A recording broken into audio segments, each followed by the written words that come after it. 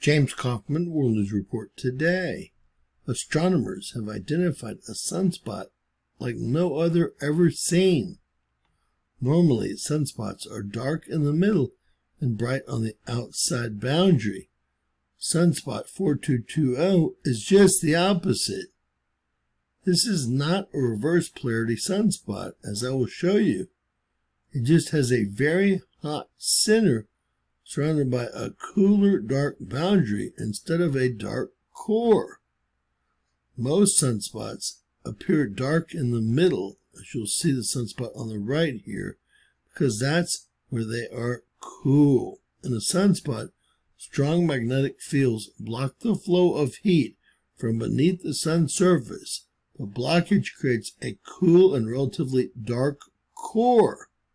However, the center of sunspot 4220 is not cool. Instead, it is hot and bright. Perhaps a buoyant plume of plasma is rising with sufficient force to push aside the usual magnetism, creating a hot core inside a cooler ring. Whatever is happening, one thing is clear. Sunspot 4220 merits watching. Strangely shaped sunspots with mixed up magnetic fields are the ones most likely to explode. We will show you a little bit more about that sunspot now. Head over to NSO Gong Intensogram. We see the sunspot group. The strange part is to the right here. This is still a beta gamma sunspot and is not a delta sunspot yet. We also have 4215 right above that. But the strange part that no one can explain is this area right here. I'll show you all a close-up. Not as easily seen on STO HMI magnetogram. It's like this was taken this morning on the 20th. And it looks like it was just taken. This is not a reverse polarity sunspot, as you'll see the black or negative over the positive here. Whatever they're seeing is this area right here. Now again, they said that they've never seen anything like this before.